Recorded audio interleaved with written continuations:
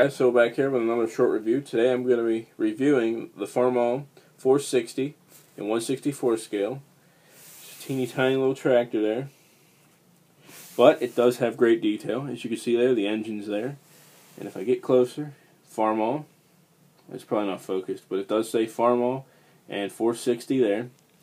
You do have your chrome air cleaner and chrome exhaust, which is plastic, so it's not going to break really easily. You do have your nice back tires, which are rubber, and your normal hitch, as you can see, made by Ertl. Made by Ertl. Oh, I had it right the first time. Ertl.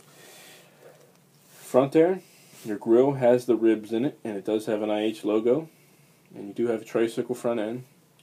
And I believe you can pick these up at like Tractor Supplies and stuff for like $3. You know, up by the registers they have like the racks of tractors and the animals. I think you could get them there, or you used to be able to. But as you can see, just a nice little tractor, and will look great on anyone's 164 scale farm or diorama.